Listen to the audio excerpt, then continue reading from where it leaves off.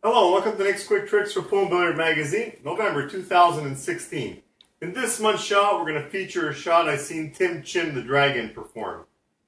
He's got two balls frozen inside a configuration of 3 triangles. I'm going to use a jump cue. I'm going to split them. They're both going to bank. One will go one way, one will go the other. A little crisscross without touching, and finally make their balls in the corner. Let's go and have some fun with this one. Thanks, Tim, for a great shot.